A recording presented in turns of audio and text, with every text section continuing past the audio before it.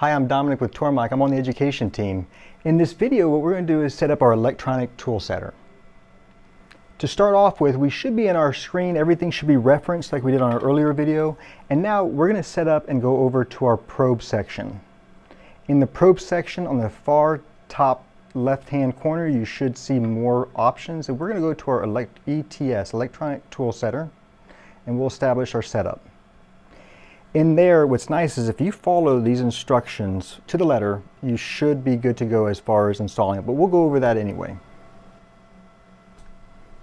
Next, you're going to want to find the ETS holder and ETS probe, as we will be installing them on our table. It has a T-nut which should slide right into these rails. And there's sliding. And what I want to do is just get it so it's in place right underneath where I have my spindle. Next, I'm going to place my probe into the tool holder. You can see that it lines up. You have these machined parts that line up to the machined parts of the tool holder, and they should be relatively free, so everything should be moving around at this point. Now I like that this comes to a very narrow point, because what I'm trying to do is line up the point here with my tool holder. I'll bring my Z down a little bit lower just to make sure we're close, and that looks good from there. Now the next section, I'm going to go ahead and remove my probe. I'm keeping this in place, and I'm going to move my X out of the way. I'll take a screwdriver and tighten this in place. I may want to be maybe a little bit more over because it's not as important right now that we're dead on, but we're going to set something up in a second and finally lock it in place. I don't want to go any farther towards the wall because in my X I can't get any farther. This is as far as it goes, but I can go a little bit more to my right and be anywhere in this back corner. Next thing I'll do is just double check to make sure we can touch off. So I'm going to bring my X and my Y so that the point is on the center of the little button on my probe. All right, now that this is locked in place, this is where my probe will always, when my machine is looking for my probe, it's going to go into this corner and try to go find it. So now this is locked in place, this is where it will be. So to establish the probe, let's go ahead and plug it in. It's got 5 pins here. If I look on my pins here, I should be able to match them up pretty easily, and it plugs in. Now it's important to make sure that you look at the light here. If that light is on, the probe is working. If for some reason that light is not on and it's plugged in, we do have an error. Now that that's done, we're going to go ahead and pull the tool out. It's no longer needed for this part of the project. I personally like to hold on to the tool lightly as I'm holding on with this tool. And what that does is as I'm loosening this part out, I don't want this tool to just fall. It may break the tool. It's a very brittle, carbide's extremely strong, but it's extremely brittle, and I don't want it to break. So I'm just kind of lightly holding it while I loosen it. Once it's loosened lightly, the nut should slide pretty much off, and this tool will come out. So it's removed. I'll put this tool back. Now it's extremely important with the students, and if you're in a classroom setting, to make sure that you put the tool back in the holder with the numbers, because you'll always want to make sure that those numbers match up to the correct tool. Last thing is we'll take the nut and collet completely off. We need to establish where this spindle is in space and the height of the spindle.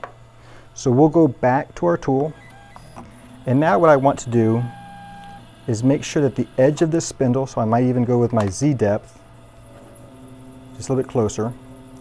Now remember, this spindle is hollow in there, so if I line it up perfectly, I'm going to just keep going. It's never going to touch off. I want to make sure that the edge of this spindle is touching the edge of that button. So I'm happy there. Next step is I'll go ahead back to my PathPilot screen. I'm going to go ahead and hit my ETS. Now this is a great example of when I hit that, I have an error message just telling me I didn't read the instructions, but we need to establish, we're on tool 11, we needed to let it know that there is no tool in there, and so we're going to put tool 0. Now that we're at tool 0, we can go back to our probe page, and now I'll go ahead and place ETS spindle reference. We're referencing the spindle. As it's doing that, we just saw that it touched down, and now it knows, and we can see that that green light is on. We've referenced the spindle for this project. All right, So we've now referenced it. Let's go ahead to our next section, which is going to be our ETS position.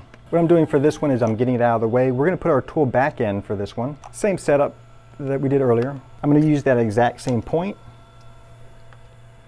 And this time I'm just going to tighten this hand tight, because we're going to take it in and out for a couple more times. And we're just going to make it snug. So we're good there. I'm not going to use it for milling, I'm just making it for positioning. So we'll go ahead and go back to that back corner. Make sure you raise it in Z. And what I'm doing again is I'm just establishing where it's at. Page down. So I'm getting my Z as close as I can.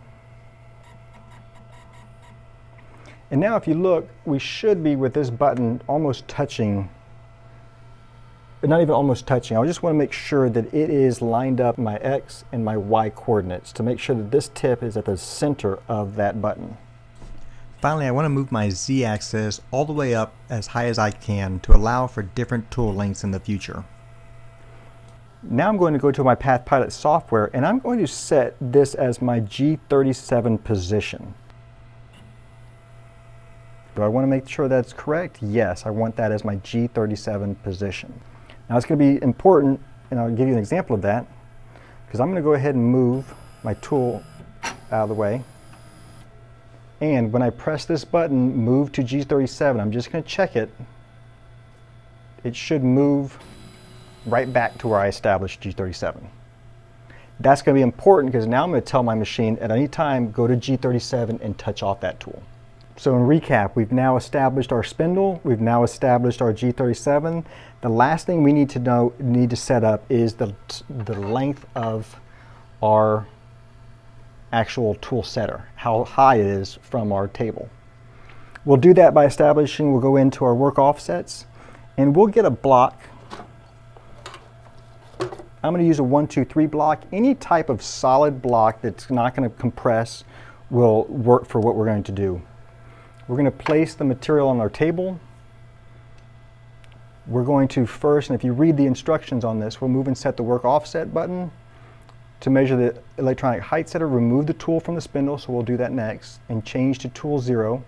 Using a 1, 2, 3 block, we'll reference the spindle. So let's go ahead and do that in our section here. Again, we'll remove the tool.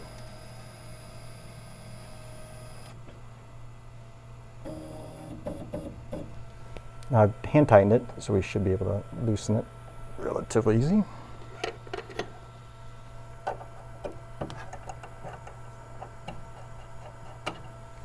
We'll go to tool 0, and now we're going to go to our 1, 2, 3 block, and we're just going to reference the spindle. So, good advice on how to reference this. If I put this 1, 2, 3 block right here in the tool, and then try to drive my Z, I may damage the machine or damage the part trying to slam it in, or it might accidentally slam it. So I'm going to put it off to the side here until it touches, and then gradually lift my Z until it no longer. And now what I'm looking for is when I'm bringing it up, it's now I know that that is my Z. That Z is equal to the height of my 1, 2, 3 block, which is 1 inch from the table. Now that doesn't really matter on the setup. What we're really looking is we're going to establish this as our 0. We'll go back to our software, and I'm now going to 0 out my setup. So now it knows the table, the top of the 1, 2, 3 block is now at 0. So I'm going to hit 0, and it's going to 0 out. Now you may see about a 4/10 of a thousandth of an inch here. That's just with the software, we're close enough that it's going to give us accurate readings within 4/10 of a thousandth of an inch. All right, so that's the top. Now let's go ahead. I'm going to bring my Z up. And I'm bringing the Z up on above the block. I'm going to put my 1, 2, 3 block under it. And now, if I've done it correctly, we'll have the spindle right where it's going to touch the button. Again, we're making sure that the edge of the spindle is next to the button. And we're going to do that last setup, move and set our ETS height. So when I push this button, it should touch off on that button. And there we have it. We'll do it one more time just to verify. If you look at this number, it should be close to 0.9 or 0.893. For this tool, that's about the height of our setting. It will be off, each machine's gonna be a little bit different, but around that number should be correct, around a 0.9. We've now established our electronic tool setter. Anytime we want to establish our Z depth, we can use our tool setter to figure out the height of our tool and its relationship to our material in the table. So now it's established, let's go ahead and use it. I've got a piece of material. Now normally this material maybe should be clamped down, but this is just for an example. So I'm going to load a tool in. So I'm going to use a different tool. We're going to use our end mill. Any tool will work in our tool setter. Now this time we're actually going to mill with this project, so I'm going to go ahead and tighten the tool up.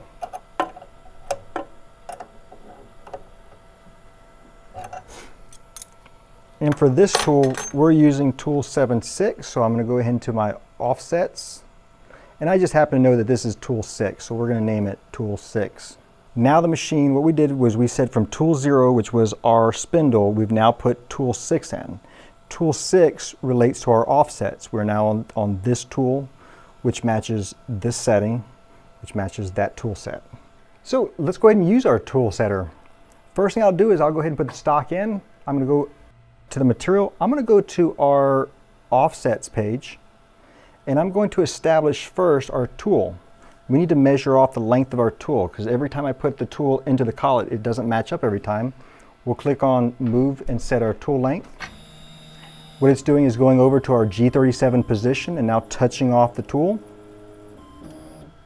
And from there, it is now giving us that length. Remember when we first started on one of our videos, we got the diameter, but the lengths weren't there. It just gave us that number. The next thing I need to do is establish the height of the material from the table, or just the 0 top of our stock. I'm going to put the tool setter in the middle or on my stock. I'll bring the tool over.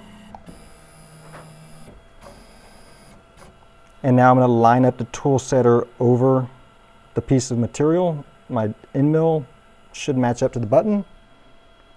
I'll go back over to our software, and I'm going to go to our work offset. Now, this is our G54 position that we talked about. So we got G54, G55. We'll talk about these in future videos, but this is to establish our Z height for our 54 offset. On the far right-hand corner, we should have something that says move and set work offset. We'll push that button. It's now touching off the top of the tool, and we've now established that. So there's our new Z height. If I were to do all of this together now and check it, if I bring my Z down,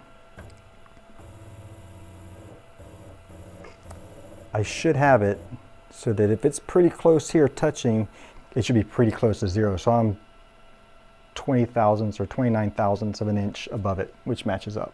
So in review, we've now established our electronic tool setter. What's really nice about this electronic tool setter is every time I switch out a tool, maybe I'm using a big tool to hog out a lot of material and then need something smaller to refine it, I don't have to reestablish my Z every time. I can go touch off the tool and it'll do the math from the top of my stock that I've already established, touching off the tool, and now it knows the right height and will mill from there. In review, we've now established our electronic tool setter and now know how to use it. Our next video will establish our origin and set up our 000s for milling material. Thank you for watching, and be sure to subscribe so you can watch the rest of our series.